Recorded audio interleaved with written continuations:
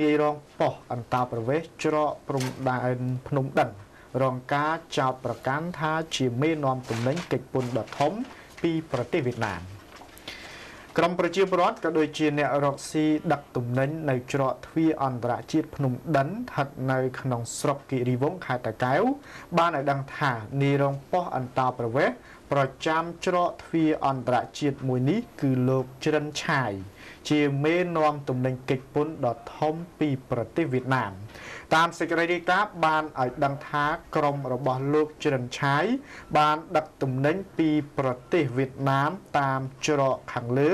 ដោយរថយន្តកូរ៉េ2តោនកន្លះជារៀងរាល់យប់យកមកស្តុកទុកនៅក្នុងឃ្លាំងចំនួន2ដែលមានទីតាំងទី1នៅខាងត្បូងផ្សារទន្លាប់ចម្ងាយ500ម៉ែត្រចំណែកឯឃ្លាំងទី2នៅខាងត្បូងព្រែកតាម៉ៅស្ថិតនៅក្នុងឃុំព្រះបាទជាន់ជុំស្រុកគិរីវង្សខេត្តតាកែវ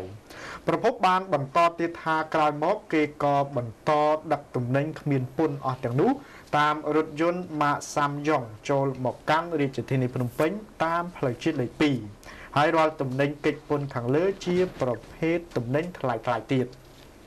បើយោងទៅតាមប្រភពបានបន្ថែមទៀតថាដើមឡើយទំនិញកិច្ចពន្ធរបស់លោកជ្រិនឆាយត្រូវគេដឹកតាមរថយន្តក្រុង15 SH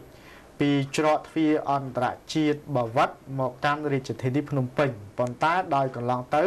ខ្សែរថយន្តនោះជួបគ្រោះថ្នាក់ចរាចរណ៍បែកធ្លាយចេញទំនិញកិច្ចពន្ធក៏គេបដូរទិសដៅចេញតាមច្រកទ្វារអន្តរជាតិភ្នំដិនវិញហើយផ្នែកខ្លះនៃទំនិញនោះក៏ត្រូវបានគេដឹកបន្តទៅកាន់ប្រទេសថៃផងដែរ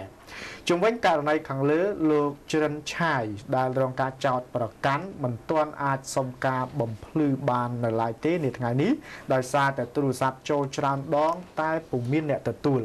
ប៉ុន្តែបើទោះបីជាយ៉ាងដូចនេះក្តីលោកឡាយណារិតស្នងការរងទទួលបន្ទុកទំនាក់ទំនងព្រំដែននិងបង្ក្រាបបទល្មើសសេដ្ឋកិច្ចនៃស្នងការដ្ឋាននគរបាលខេត្តតាកែវក៏បានឲ្យដឹងផងដែរថាលោកនឹងបើកការស៊ើបអង្កេតជាបន្ទាន់មួយចំពោះករណីនេះ